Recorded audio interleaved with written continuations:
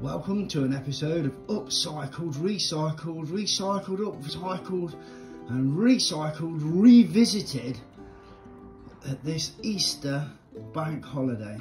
And today we join Dan in his workshop.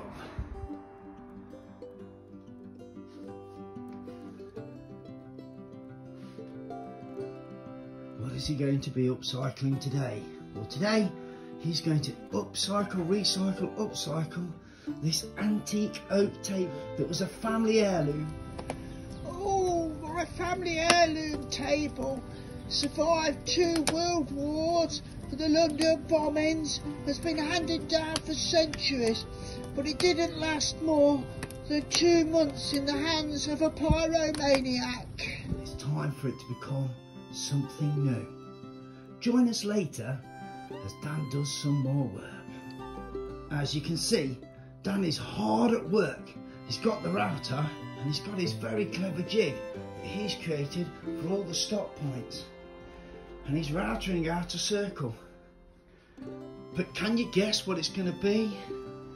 Come back later to find out more.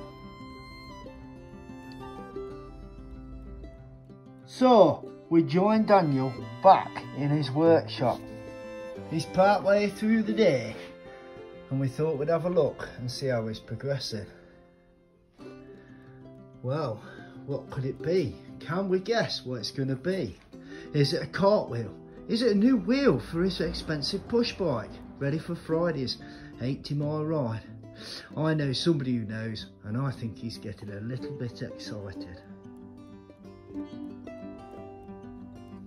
Has Dan taken up archery or darts? And this is a new prototype board. Now, this is not a cog for some kind of elaborate clockwork animatron. Bonfire, ah, my lord, bonfire, ah, ooh, bonfire, ah. So, one down, one to go. So, a few technical hitches with the second one, with the router blade slipping. So it's not quite exactly the same, but there we have a lovely pair of, I don't know, but there, that one's finished. So as I said, there's an error with the second board and the surface area wasn't big enough. So here you can see the stages of what I've done in order to fix that and make the board bigger.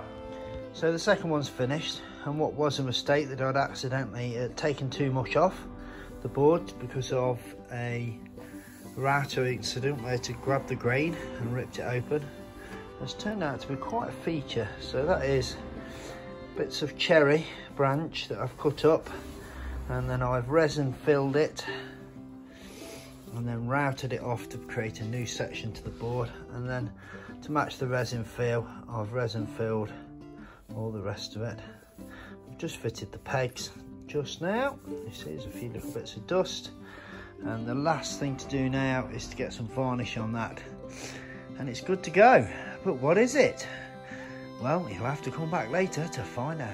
Well, that's all we've got time for in this episode of Upcycling, Recycling, Upcycling, Recycling, Recycling, Recycling and Upcycling Revisited.